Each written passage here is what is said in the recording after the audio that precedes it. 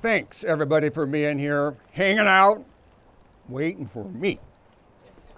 Because I'm the second best guy here and the best guy's right there. I learned everything from you.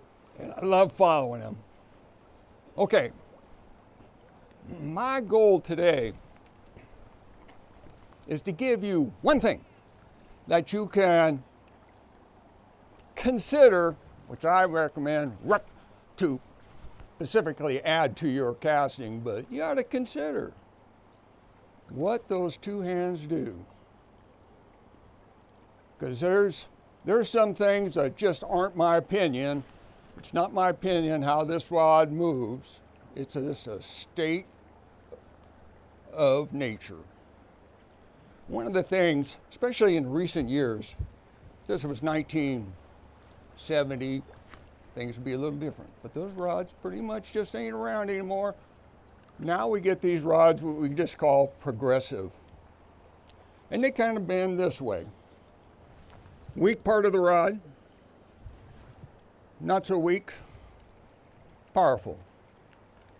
And why they have it like this isn't so you can push with your top hand and use this thing as a pry bar, because you got the weak end of the pry bar out here. And this orange thing is the load, resistance.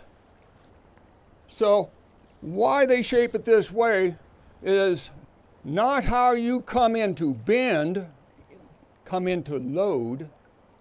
It's how this rod straightens and propels the line. So when we say, the rod's got a fast tip or it's fast action, what it means is the overall rod bends much more in the tip and has more support in the butt. It's not a perfect world, but if I had a shorter head, a shorter line, a line that moved quite well, this action would be a perfect match. And knowing rod action and your fly line is, well, probably the third thing is how you cast. But you combine those three. If you can line those up, bang, you got the perfect outfit. Because it matches you. The rod action matches the line length. So if I slow this rod down and I put a load on it and I see this, now it tells me, this is what they call a slow tip. Doesn't mean it doesn't gain any horsepower. What it means is that when the rod unrolls, it does it at a longer, slower pace. So if I had a big, heavy payload, a resisting fly, a long line, a slower tip is the perfect match. So now I might have two different rod actions in my quiver because I got two different lines for two different spots. If I had a Skagit rod, man, it'd look like this. I want something firm so I can chuck something meaty. But if I had a long belly line and I was searching a lot of water, making a lot of casts, well, I can tell you, around 1988, I did this fly line for 3M, and I wrote it out on a piece of paper and sent it to the guy. I was fishing 40-foot shooting heads, and I caught all the fish I wanted. This is a 70-foot head. Wait for it. Became extremely popular in Europe. And finally I decided, well, I just need to cast it. I'm working down in the lower Snake in the 90s, and I spent 2 days throwing that damn long line. What I did learn is I didn't catch more fish, but I fished 2 additional pools that day. And it really struck home. If you're searching a lot of water, you might consider going to a long belly because it picks up that few, you think it's just a few seconds. Well, it takes a lot longer. Strip all that line in when you could just swing back, power it off, send her back out to work. You're catching fish with a fly in the water, not making a cast. Casting is like fighting fish. It's downtime to the next fish. So, rod action. Now, let's get back to the start of the story. What these two hands do is dictated by rod action. You got a progressive rod, you need to really consider controlling that top hand. In teaching little kids, I've had some little tykes, you know, and I've made a point of never telling them turn or crack their wrist, and they would do it on their own. So it's an instinctive thing to take your top hand and think you can plow into it and she's gonna go more. Well, it doesn't work out that way. Rotation shifts the rod from bending in the butt, and it will straighten the butt and move it right up to the tip. So, where are we? Ah, get out there. It's time to go to work. Yeah. Okay. So, if I pull even, I should get an even bend. If I start rotating, I'll get a candy cane affair. Wouldn't matter if I do it overhead, wouldn't matter if I do it on the water. If I rotate a lot, I get a candy cane affair. So, even bend, up by the white tip, even bend, high rotation, candy cane. The problem with the candy cane is, if you had to cast 30 feet, good idea. Nice way to cast 30 feet. But if you need to cast further, working off the tip just ain't working. So rotation isn't a bad thing. Rotation is something that you got to understand, you got to control, you got to use it to your benefit. Why I bring that up is, in years of teaching, one of the repetitive things, a guy is using too much top hand. It's just over and over and over. A lot of times it's because, well, he signs his name with his right hand, so he decides, well, that's where I put the rod, is in my right hand. And he's been casting single hand, oh no.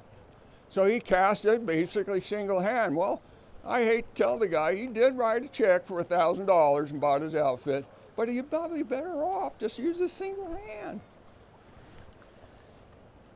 What that top hand does, it decides loop shape, trajectory, the flight plan, so where I'm going to go.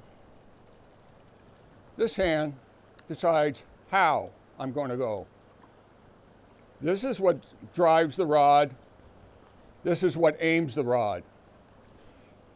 And it wouldn't matter if you're making a forward cast or you're just trying to position the line. If you position the line with your upper hand, candy cane, you're using the weak part of the rod to muscle the resistance of the line. And a lot of times that creates a whole host of problems. So if you could just decide to use both hands to make your lift and sweep, problems go away. But that same thing on the forward cast is controlling those two hands and make them work the same way. So if I had my two colored gloves, I'd put my green glove on this hand and I'd put a red glove on this hand, because the green hand tells me where I'm going to go, and the red hand tells me how. It's got the power, it's got the drive, it's got the stop. So I'm going to take the pull and drive. So if I rotate excessively, I can create wide loops, I can create tailing loops and bulbous loops. One of the problems is there's so much stuff going on, it's really hard to tell what that should feel like. So in a cast, you should feel the rod at the base of the hand with your upper hand. It's right there on the base. And actually, that's the strongest part of the hand, is right there. It pushes right up against that bone. So the base of the hand, if you feel the rod roll up onto your thumb, you're pushing the rod with the upper hand. Like it or not, it's just the nature of the game. And you're just driving the rod with the rod tip. So just cut 20 feet off your cast and smile. If the same in the bottom hand, you know, there's like half a dozen different grips, but you can make a cast by just clutching your hand. So you should hold the rod properly with the ball in your hand here. So I will feel the rod butt shaft pull in the same spot of my hand, right in this ball right here. Hey, get out of the rocks. Let's go to work. Come on, come on, come on. Up and around, out and out. The old 1960s Jim Green phrase when he was teaching single hand is the same math as we could use today. It's almost identical. It's like, holy mackerel. And that's because a cast is a cast. And it wouldn't matter if it's single hand or two hand. And that old phrase is under and up, over and down. Under and up, over and down. It's just a nice, smooth under and up, over and down. The under and up creates that circle up. That brings the elbows up, and the over loads the rod, and the down drives the elbows down. And by pulling the elbows down, you keep the rod in a pulling motion, which prevents that top hand from driving the rod. Should get a nice butt cast every time. But coming back to that rod action, our main goal is not to flip the tip over. Our main goal is to acknowledge nature, acknowledge the rod action, and just simply straighten the rod. Joan Wolf, she calls it power snap. And she does single hand, same thing. It's done with the base of the hand, the heel of the hand, and the smaller fingers. Pulls in, makes a great cast every time because she's not pressing with the thumb. But just like the upper hand and the two hand, that thumb in her cast is the fulcrum. It's supporting the rod. So that's my goal in two hand, to do the same math she's using. This is the fulcrum. This is the support. And where that support goes, that's the trajectory, flight plan, and loop size. So where? So the driver is back here. So by pulling, I pull the rod straight. And I control rod rotation. Prevent yourself from thinking that I'll get 1 inch further if I just push a little harder with that upper arm, because it's going to take about 10 foot right off your cast real quick, because you're going to lose that butt strength and she's going to bend in the tip. So under and up, over and down. Under and up, over and down. And it wouldn't matter what cast we're going to use. Under and up, over and down. Control rotation. That's why when we change positions of the line, we don't try to swing with our upper arm to make it. We turn with the hips. I'll make a big turn, cast over there. It's done with the hips. Same idea. I'm trying to minimize rod rotation and maximize rear butt bend. So, coming back, what does it feel like? Sense the feel in the base of the hand. Sense for that thumb. It should be just the feel of the cork. You should be able to put race paper here and slide race paper out. So nice, aim, go. Keep that rod on the heel of your hand. If you press forward, which is very easy to do, very instinctive to get that extra negative 10 feet. Remember, that driver is down here. And it took me a lot of years to kind of gravitate to this. It's like 40 years I've been doing this. But one of the things that I've learned in my younger years is fishing a lot of junk water is that I could derive a cast by just pulling hard and tightening the body core. And that's where I found just a suitcase grip be very suitful. Because I can put the death grip on this cork and I can snap that rod straighten the rod and make the cast. One of the things I usually joke with myself is I'll be in a crap spot. Well, no one else can fish there. And, you know, I like catching fish, but I'm not very good at it. So I want to go to places that are really junky, that no one else has fished, and that fish has been rested. And they're pretty easy to catch. Even I can catch them. So being able to cast with zero back cast is, to me, about the only reason why you would use this thing is zero back cast. And I usually chuckle when I get caught in the brush because there's a limb, you know, poking me in the cheek. So mastering that, you really have to be able to develop this tummy crunch thing and forcing yourself to develop that stop from your core. And this is where Jim Green would talk about positive stop.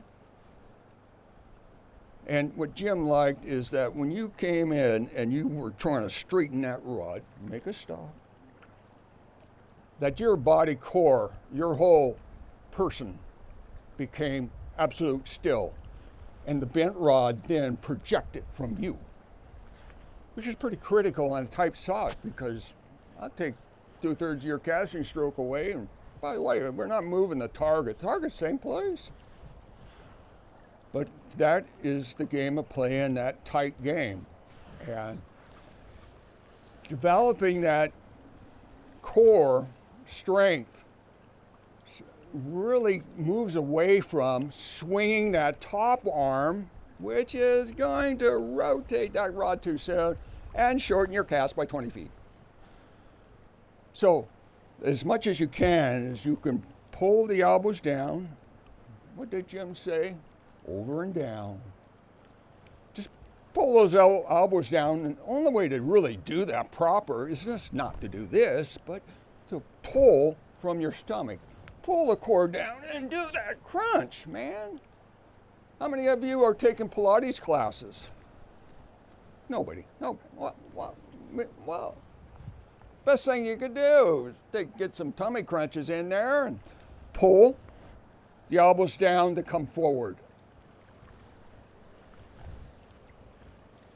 Under and up, over and down. Just a tummy crunch. But working on that crunch really helps to master this. The elbow's going to come down to come forward. It's not going to punch and push on that cork. And it wouldn't really matter if I changed the casting stroke. If I was a short stroke, I would be more vertical. Short line, short stroke.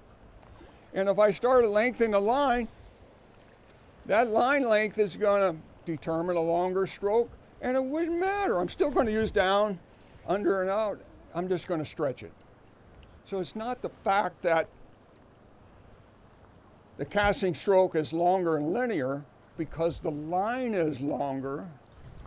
I am still operating on the under and up, over and down. I'm still running on this elliptic path of pulling the rod straight, controlling the top hand, because its job, well, flight plan, loop size, but it's holding against all the work being done over here. So I'm going to hold against this work right here, and I'm going to pull on it. So this, yeah, it does have to hold against that. It's not weak. And it's not being held in a ringlet, which is dissipating entry, and it's not being pulled by the ringlet, which is also dissipating energy. Under and up, over and down. So how far I travel is just basically how much stroke length I have behind me and how long that line is. So, controlling top hand. I really encourage everyone to give some consideration to it. And one of the best things for practice, I couldn't care less if you want to go cast all your buddies and be the best spey caster in the world, but one of the best things you can do is go to the other town and go to the ball field and do a lot of overhead casting. And just do a lot of it. Because what overhead does is take away the water resistance and all the other fundamentals that it will play in creating loops and driving the forward cast. Basically what it does have is a backstroke that has to have a nice aerial loop, but it has that same forward cast that has to have a nice aerial loop. And it forces you to develop a stronger bottom hand authority. Because if you start driving an overhead cast with the top hand, you're going to end up with spaghetti in the sky. It just ain't going to work out well for you. So, go to the next town, wear glasses, change your hat, work on overheads. And what the heck? You know about, if it wasn't overcast, it was a nice, beamy, sunny day in Lewiston. About 2 o'clock, 2:30, 2 o'clock, we get the blow. And, oh, the spey casters, they all leave the water because they're all getting blown off. Well, you get out your little baseball bat rod, and since you've been working your overhead, get your 30-foot head out. All those runs opened up because everybody left because the wind's blowing. You're back in the game. Did it for years. God, caught a lot of fish on really windy days. So, what is my gig? Hey, 2 o'clock. So, I'm at the end of my time. I encourage you to give consideration to what those two hands do and your rod action. Build yourself to make the perfect outfit that you just love. And I don't care what the brand is, as much as it fits you and makes your cast fishing just fantastic. And the pathway is controlling the top hand, where I want to go, how I want to go. Thanks, everybody. Yahoo!